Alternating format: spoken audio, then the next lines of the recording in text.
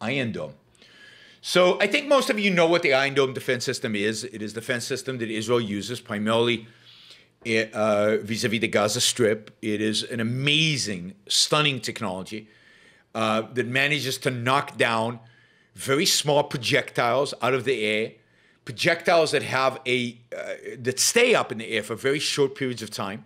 These are short-range missiles that are going to be deploying against Israel, and Israel manages to knock them out of the air. And it truly is a stunning and difficult technological assignment to do. And Israel has been unbelievably successful at doing it. This is incredibly valuable technology. And the United States has paid a lot of money to help Israel fund the development and deployment of this technology. I think partially because the United States wants this, right? This is a technology that could potentially protect U.S. bases, let's say in a place like Iraq, from the Iranians deploying the same kind of missiles against them. This is the kind of technology that could be deployed in a variety of different situations in a battlefield environment against these kind of weapons. Now, the reality is, I mean, that's what the U.S. says.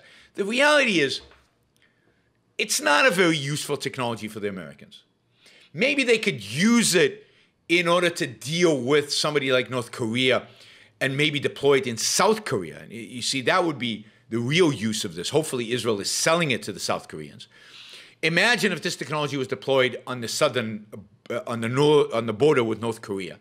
And thus, the technology would mitigate the threat that the North Koreans have of, in a sense, bombarding South Korea. The problem there is, so I going back and forth, the problem is that the North Koreans are so close to Seoul, South Korea, the most populated city in South Korea, that they could use artillery.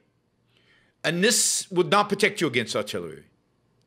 So, bottom line, I don't think this is a particularly useful technology for the Americans. It might be, but it's certainly, I doubt that it is worth the kind of money that the United States spends in supporting Israel in this technology. Just last week, I think it was last week. No, it was this week, just this week. The House of Representatives passed a bill to spend $1 billion with a B, in funding for Israel's Iron Dome defense system. And the question every American taxpayer has to ask is, why? Why are we paying $1 billion to protect Israel? Why doesn't Israel pay the $1 billion to protect itself? What is the American national interest? What is the protection of individual rights in America that requires us to spend $1 billion on Israel's self-defense? And the answer is there is none. Now, again, you could buy the technology from the Israelis, but I don't think this billion, on top of all the other billions that have already spent on this, is the right price. This bill, by the way, passed Congress 420 to 9. 420 to 9. The only people who oppose this are the wacky left. But I would have voted against it. It's not America's responsibility to pay for the defense of Israel. It's Israel's responsibility to pay for it. Indeed, one could argue that maybe if Israel was forced to pay for its own self-defense, they would take their self-defense more seriously.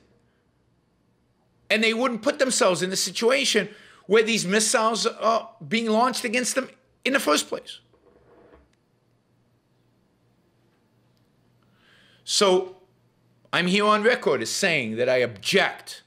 I think it's in spite of my strong support for Israel, in spite of my strong support for a strong Israel, for a robust Israel defense-wise, I object to the United States spending American taxpayer dollars to buy more missiles for the Iron Dome defense system, which Israel can afford.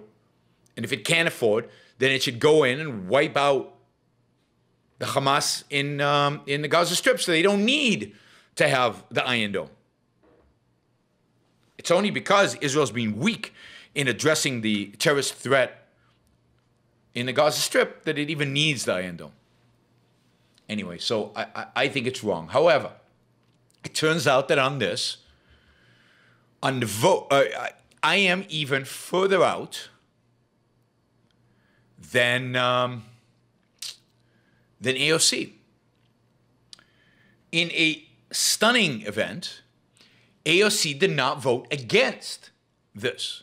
AOC, who is super anti-Israel, AOC that is part of the, progressive gang in the House of Representatives, together with Ilhan Omar and Rashida Tlaib, AOC abstained. Talk about a coward. Now, why did she abstain? Well, she couldn't vote for spending the money on Israel because she hates Israel. She despises Israel.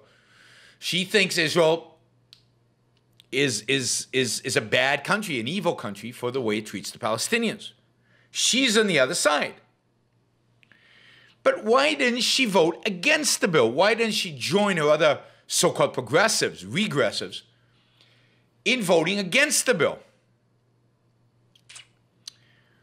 Well, here's the problem. There are rumors that AOC is going to challenge Chuck Schumer for the Senate seat in New York State. Now, to win in New York State, you've got to at least get some of the Jewish vote. And if she votes against this, she is afraid that she might alienate the Jewish vote. So she got herself in this quandary where if she votes for the bill to fund $1 billion for this defense, she's betraying everything she believes in. If she votes against it, she is probably destroying her chances of becoming a senator from the state of New York. So she chose the cowardly route, which is to abstain from the bill. She first, by the way, voted against it, then changed her vote and abstained. Now, she realized that this was a cowardly, pathetic move, and therefore, on the House floor, she broke down crying, literally crying, tears rolling down. Her congressmen, I guess Republicans and Democrats, came down to console her, to try to tell her that everything is going to be okay, AOC. Nobody thought you had too many principles anyway. Nobody was too concerned about your principles, so don't worry. Everything will be fine. Now, I think this has destroyed her ability to ever become senator, or at least become senator this round. She won't get the Jewish vote because, well, the Jews know how, or the pro-Israel vote at least, they all know how she would have voted, and they don't believe her crying. She won't get the anti-Israel vote because she didn't vote right. Basically, this completely undermined her.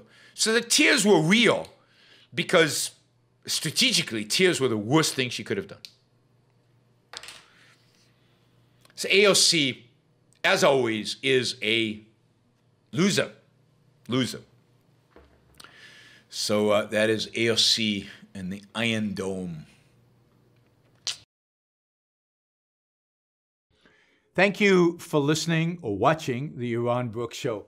If you'd like to support the show, we make it as easy as possible for you to trade with me. You get value from listening. You get value from watching.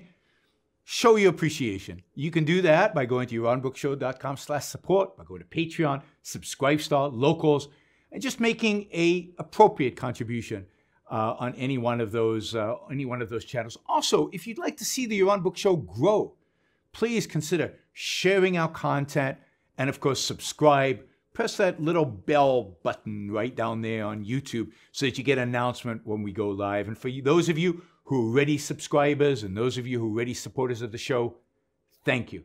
I very much appreciate it.